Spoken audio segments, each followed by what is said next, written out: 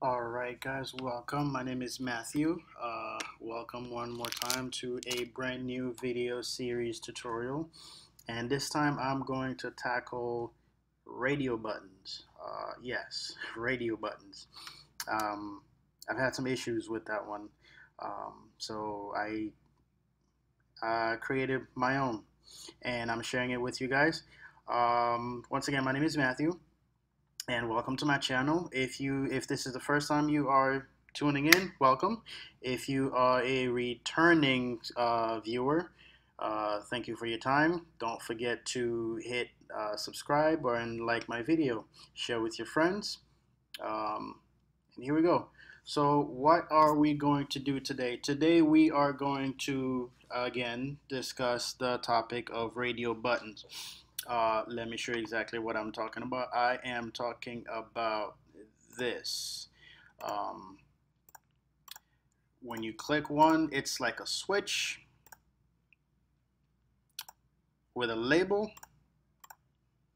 and it works in pairs.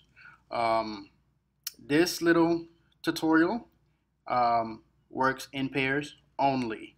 I do have a series coming up that you can actually, instead of two, you can actually have it work with several, and it's all dynamic. So I'm excited to share that one with you guys. But this video is this series is the backbone of the one that is coming up later for Radio Group. Okay, so once again, thank you for coming, and here we go. All right, so once again, this is what the completed one is going to look like. So I went ahead and I did a little housekeeping. Okay, I added a check image and an unchecked image for my control. Okay, here's the check image right here, and check and uncheck. Okay, where's uncheck? Okay, check and uncheck. All right, and I also, this one I'm working a little bit with MVVM.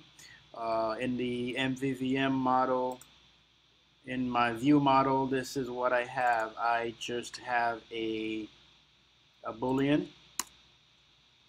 Okay, that's all I have in my view model. So at the end of the day, this will be completely MVVM compatible. Okay, so this is it for this introduction video.